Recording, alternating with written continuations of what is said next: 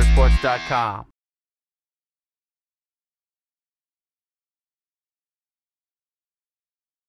All right, we're here with our last Swampcast of the year. Actually, first of the year. First of the year, last of the season.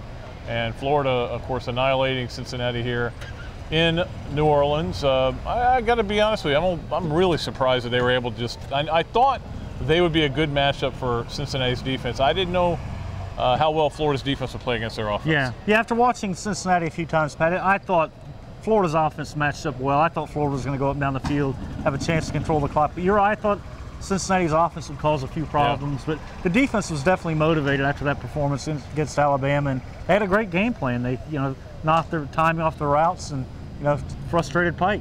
Got after Pike a lot, and Carlos Dunlap did make a difference. He makes a difference. Maybe it was that's the reason they lost to Alabama. There's a lot of things, of course, but that game's not what matters anymore.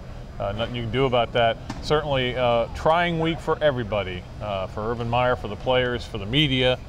For everybody having to deal with all the stuff, all the rumors. And I mentioned this in my column, Robbie. It was like distractions were coming at them like dodgeballs. They had to keep getting out of the way. But, it's funny because after that Alabama game, I questioned the professionalism and the maturity that Urban Meyer kept talking about. I questioned that because if you're that mature and that, professional, how do you go out and play that poorly? How do you get guys getting in trouble? Why do you drink the money before the championship game? But tonight, they showed it. This week, they showed that kind of came back for them. They obviously got locked in after that game. That lost to Alabama. We're not going to let that happen again. And they were focused. You put them in the practice with their coaches. They don't care what's going on, apparently. They practiced for a game, got ready, and kicked a pretty good team's butt. Oh, let's not forget, Cincinnati was unbeaten coming in. Yeah. Here. And it's funny, I heard Chris Spielman say on one of the games today, Robbie, that if Cincinnati won, it would be one of the biggest upsets in the history of college football. And I'm like, Florida's a 13-point favorite, and Cincinnati's unbeaten. That wouldn't be the biggest. To me, it wouldn't even be close. It wouldn't even be in the top 100. But for Florida to dominate in the way that it was a perfect way to go out.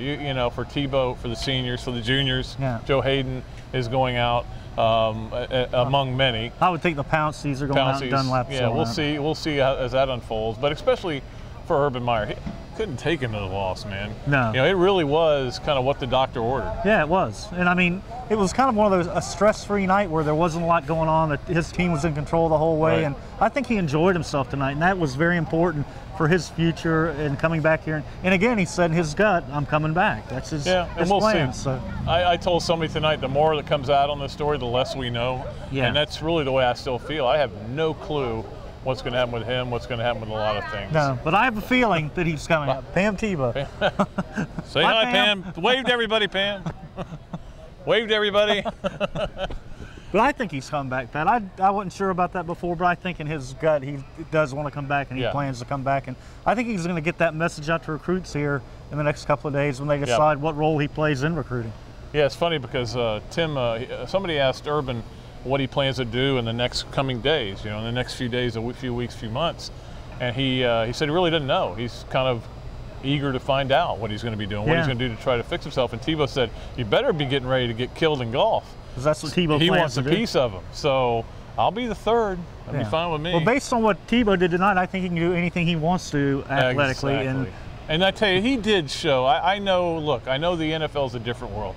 In the NFL, people look at throwing motions, and they look at different tangible things that don't measure the heart of a winner. And I've said this all along. I think Tim Tebow's going to have a successful NFL career. You saw tonight just what he can do. Well, he looked like an NFL quarterback in every regard tonight, from his pocket presence to his arm to his accuracy. He was on his game, and one of the best performances by a Florida quarterback ever.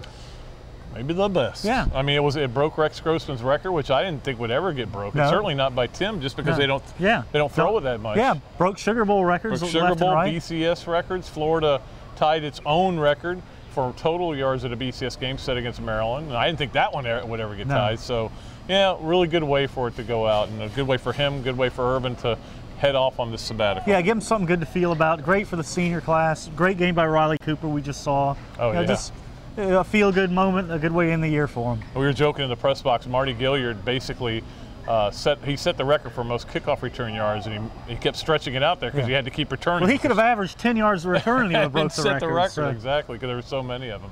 Well, that's going to do it for this season. It's hard to believe it's already over. It just seems like yesterday. Although I will tell you this week has seemed long. Yes, it has. Yeah, it usually feels like 2 weeks ago. About 5 days into bowl week, you're like going, man, I can't believe it's blown by. Well, 5 days in, we were like going, we're still here.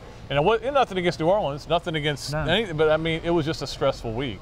And appreciate all of you who've emailed me. I can see the stress on Trish's face as we speak. Yeah, she's got a little bit of that. You can do it, Trish. You can make it through. Email Trish and cheer her up because she needs it. I'll forward all those nice emails that everybody sent me. That'll really lift her spirits. Yeah, okay.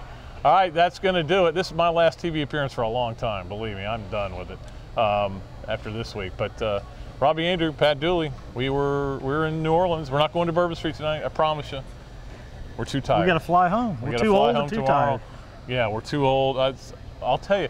Get me aside, and I'll tell you some of the things I saw on New Year's Eve on Bourbon Street. Unbelievable. Anyway, that's going to do it. We'll see you next time.